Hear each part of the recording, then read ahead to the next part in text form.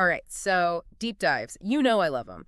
But I gotta admit, photomagnets, not exactly something I expected to be fascinating. But then you sent me that stuff about photomagnet and, well, color me intrigued. Who knew there was so much to this? It's funny how something so, I don't know, everyday can have all this history behind it. Like we slap them on the fridge without a second thought. But it really gets at something pretty deep about how we, as humans, hold on to memories, making them like real, tangible. 100%. Okay, so speaking of history, and you know I'm a sucker for a good blast from the past, my childhood fridge was like this monument to blurry vacation photos all stuck in those plastic-covered magnets. When did this whole thing even start? This obsession with putting photos on everything? Pinpointing the exact birth of the photomagnet is tricky.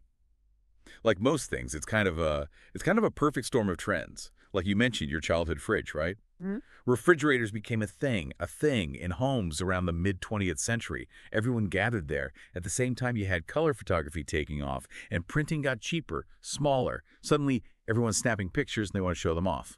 And where better than the fridge? Right, prime real estate. But here's where things get interesting. This photomagnet company, their whole approach is so, I don't know now, customizable shapes, sizes, the works. It's next level photo magnets. Exactly. And I think what they're onto is bigger than just, well, magnets. It's this whole thing about personalization. We're seeing it everywhere. People are over mass-produced everything. They want things that are unique, to tell their story, personalized phone cases, custom sneakers, even those, what do they call, Spotify-wrapped playlists. Yeah. It's all about me, myself, and I these days. And Photo Magnet, they're just tapping into that. It's about showcasing those memories, but making it, you. And they're big on quality, from what I gathered. The printing, the materials, these things are built to last. Right, because you're entrusting them with your memories. Hmm. No one wants a faded, blurry photo of grandma after a couple of months. Yeah. By focusing on the quality, they're saying, hey, these aren't just throwaway things. They're keepsakes, Yeah. little pieces of time you can hold on to. This whole conversation has got me thinking, why do we plaster photos all over our fridges anyway? I mean, beyond just, oh, that's a nice memory. Is there something more going on there? Oh, for sure.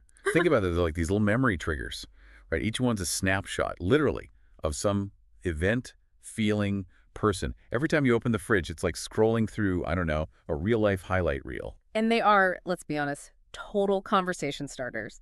I mean, who hasn't had a guest go, oh my God, is that you in that insert embarrassing childhood photo here? Exactly. It's social psychology 101. You're putting yourself out there, Yes. inviting people to interact, to share, and sharing stories, memories. That's how we bond, how we feel connected. It's almost like a counter movement to how digital everything's become, wouldn't you say? I mean, we have thousands of photos trapped in our phones, but a photo magnet, it's just dot different. It's out in the open, sparking joy and maybe a little embarrassment every time you see it. That's a really interesting point. In this world of like digital overload, there's something to be said for something tangible. We crave that physical connection to our past. Like people still love printed photo albums, handwritten letters. Mm. It's that same thing. Pixels on a screen just hit different.